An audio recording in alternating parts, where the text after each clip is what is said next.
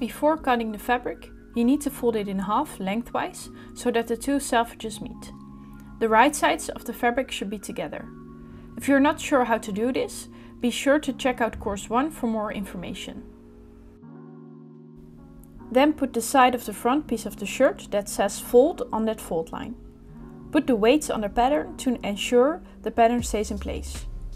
Put the back piece of the shirt next to the front piece and the sleeve and strap on top, aligning the grain line with the fold line of the fabric. Now we're going to cut around the pattern. I always use electric scissors. Use regular scissors to make 1/2 centimeter cuts at the notches on the sleeve pattern for future identification.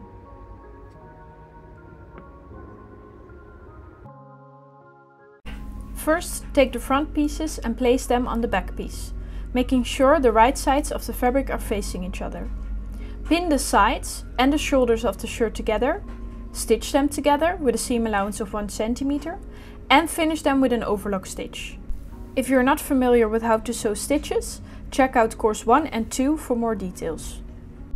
Finish the neckline with bias tape. If you're unfamiliar with the use of bias tape, check out course 2. Finish the middle edges of the shirt with an overlock stitch. Then pin and sew the finished edges together, but leave a gap of 12 centimeters at the top of the shirt. Indicate where the gap should start by placing a horizontal pin. Prepare the straps by folding them in half and pinning them. Sew the strap starting at the left corner of the short edge and turning to the long edge of the strap, all the way to the end.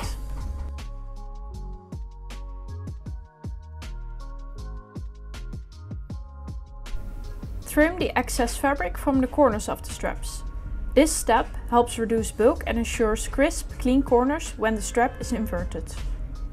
Grab a long stick to aid in turning the straps inside out and hold it in between your legs. I use a screwdriver. Hold one side of the fabric with one hand and the other side with your other hand, ensuring you have a good grip on both ends. Fold the fabrics over the stick and roll them downwards towards the bottom of the stick. Continue rolling until the other side of the strap peeks through, allowing you to turn the strap inside out effectively. Iron the straps flat.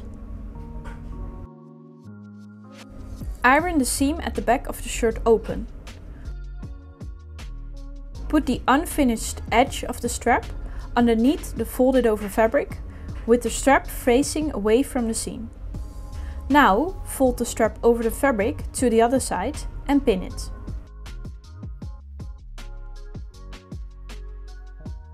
Repeat the same process on the other side of the shirt.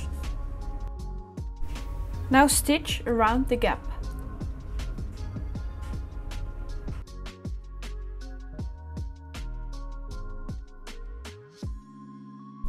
Place the sleeve on the ironing board, ensuring that the wrong side of the fabric is facing upwards.